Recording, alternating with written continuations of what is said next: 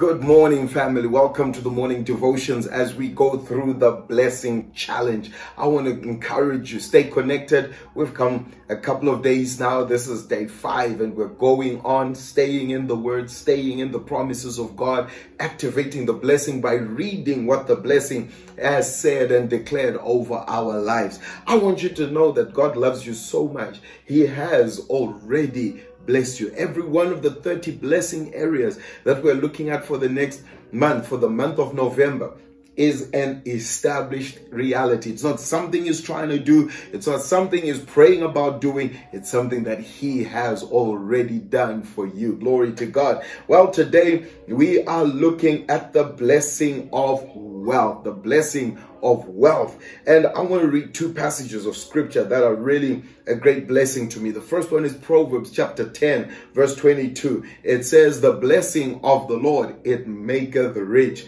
and he adds no sorrow with it." The blessing of the Lord, it makes rich. Now, that's a word that is it just means what it means. Rich means fat, full, abundantly furnished, overflow.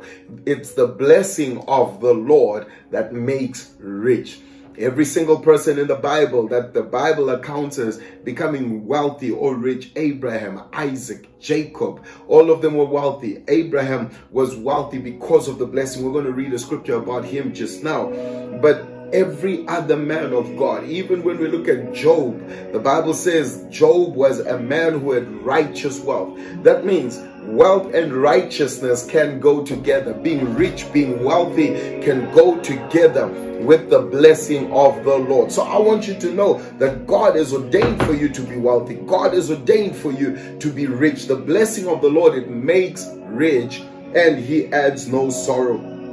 The next scripture I want to read, the second scripture for today, is in the book of Genesis chapter 24, and the very first verse reads, "And Abram was old and well advanced in years, and the Lord had blessed Abram in all things." And the Lord had blessed Abram in all things. Praise God. He was old. That's a good thing. Remember, we spoke about the blessing of long life, the blessing of health. Well, the blessing of health and long life is manifesting here. Abram was old and well advanced in years. This is your story. You better type right there, "This is my story. This is my story. I will grow old and healthy, live long upon the earth, and be well advanced in years."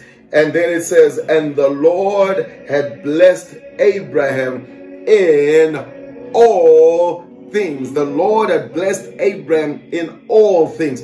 This is your story. Glory to God forevermore. I want you right now, right where you are, to stand up and declare this out loud. If you are able to shout it, that will be good.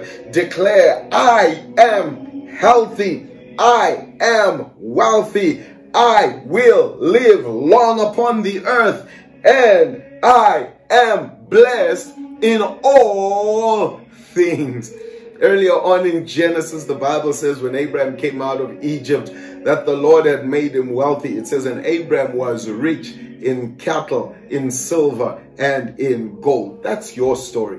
You're wealthy in cattle, in silver, and in gold. Let me bless you right now. Father, in the name that is above every name, I release your blessing upon every man and woman of God watching this program, every son and daughter, Father, that has activated their covenant through their tithes, through their offering, through their giving, through their serving. Lord, I bless them. Show yourself strong on their behalf. Do what you've never done. Show them what they've never seen. May they experience the blessing of the Lord and stand up and say, "Truly, the blessing of the Lord is upon my life." You are blessed. God bless you. We'll see you again tomorrow morning, same time. Share this link with somebody and let them activate the supernatural blessing in their life. God bless you.